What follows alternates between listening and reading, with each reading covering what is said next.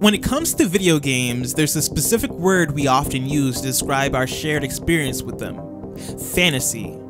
I'm not talking about the genre, rather the imaginative state. Let's break this down.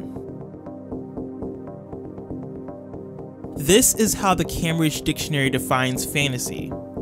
The Oxford definition isn't too far behind. The key thing to keep in mind is this: fantasy is not of this world or reality.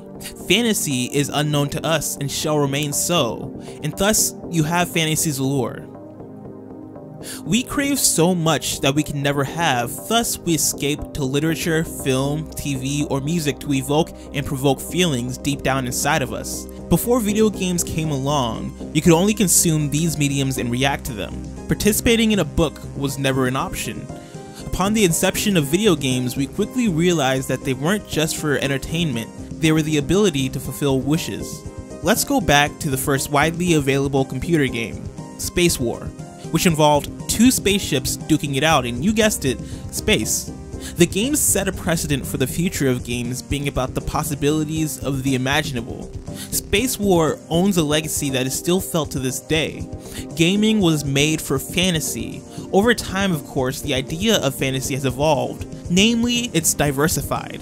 Instead of solely focusing on experiences out of this world, they've become more grounded. What you have now is the ability to not only visit space or an outside world, but to experience something that maybe you wouldn't be able to experience in normal life, or something that you maybe even shouldn't. Fantasy takes many shapes and forms, but one of the most popular in video games is the power fantasy. These find the player character typically being in a position where they can exercise their full power with little to no consequence, or at least give the full illusion of that. Grand Theft Auto became the arbiter of the modern open world game in the face of the gangster fantasy in gaming. The Saints Row series attempted to do the same thing before they leaned into the absurd.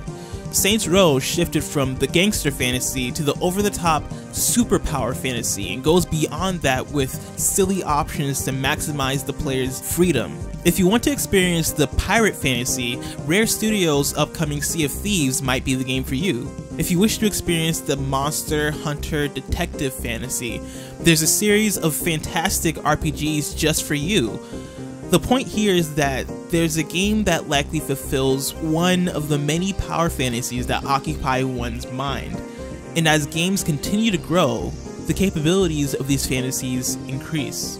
We no longer exclusively speak about the ability to be a superhero or being the world's most elite soldier when speaking of a power fantasy. Power varies from person to person, and the idea of a fantasy is constantly in flux. There are games like The Sims, which gives people the ability to simulate life, and when logged onto the web or watching the news, we're often bombarded with a lot of real-life stress that the idea of simulating an ideal virtual life in a video game doesn't sound too bad. In this case, the power fantasy is the idea of control. Games have allowed us to actually place ourselves into the shoes of characters similar to us. Characters who are experiencing things we can't in ways that we can't in order to relay fantasy.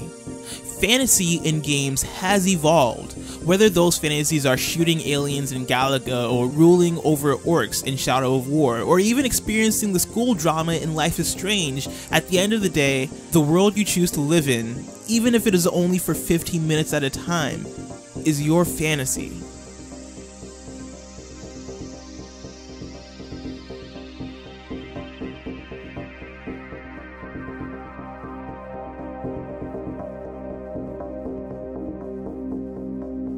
Thank you so much for watching this video. If you liked it, I'd suggest checking out the OKBeast podcast, where Ian and I discuss different topics in gaming and nerd culture.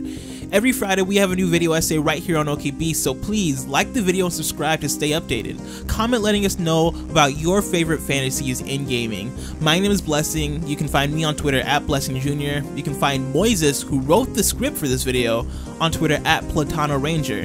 And you can find OKBeast on Twitter at OKBeast now.